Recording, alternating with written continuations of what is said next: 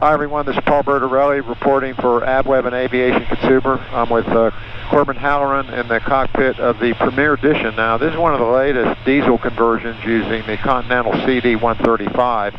And it's a conversion of a restart Cessna 172. This happens to be a 1997 model, and Premier is beginning to market these things. Corbin and I will come back to talk about this particular airplane, but first here's Art Spangler with some of the details on the program. How we first got introduced into the conversion market is we've been a Diamond Twin Star dealer since 2006. Originally they came out with the Teelert engine, the 1.7, and then as those started to get it up to TBR, Premier started doing the conversions from the 1.7 to the 2.0 Centurion engine.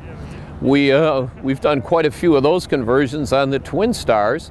And then we had people tell us interest of the 172 getting the 2.0 engine.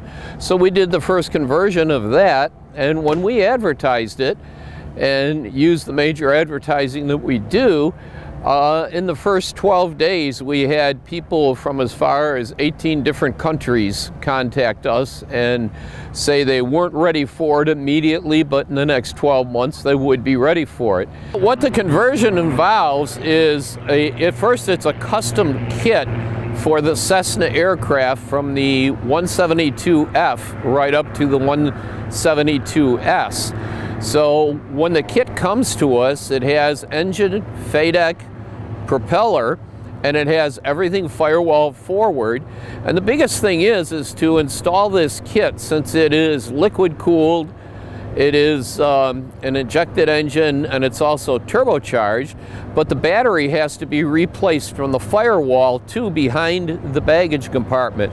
So we're able to go ahead and look at the aircraft right from bare bones to the bottom. So we're able to actually work in and refurbish the whole interior of the aircraft, because the whole base floor panel is lifted up instead of just looking through some small inspection holes. Our first airplane, on our demonstration airplane, we completely re-equipped it with the exception of the autopilot. It has the original KAP-140 autopilot.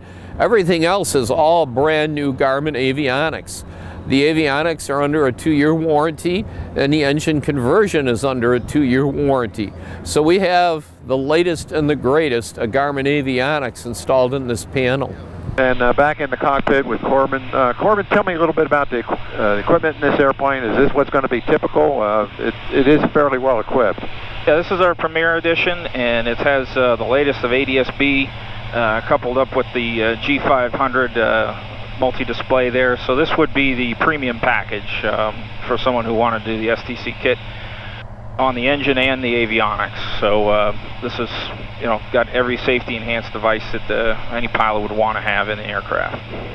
Do you think the core of the flight training market is going to want equipment like this, or are they going to want something with steam gauges or something in between?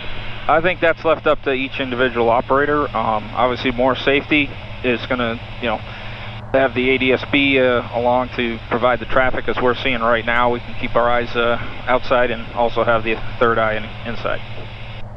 Now, we're at 2,000 feet here. We're south of Venice, Florida, along the Gulf Coast. And I've got to throttle back to 68% power, 4.7 gallons. That's probably a typical training setting.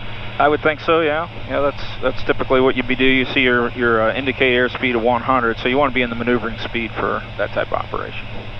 And you mentioned earlier that on a cross country you're going to run it at 80%. So if we run it up to 80, what should we expect to see? Oh, we'll be about 5.5 to 5.7 up at the higher altitude. Now, due to weight and structure, the airplane is somewhat fuel limited. What does it carry? And typically, what kind of range does that give you? Because you're getting so much better fuel economy in this. Yeah. Well, if you can hold it for 8 hours, it'll fly for 8 hours if the tank's topped off at 44 usable gallons. Okay, and so if we're looking at right around 110 knots true, that's going to be close to 900 miles. You can go to Texas without a problem. Yeah, pretty good range. Okay, well, thanks for the demo. You're welcome. Paul Bertorelli reporting for AVweb. Thanks for watching.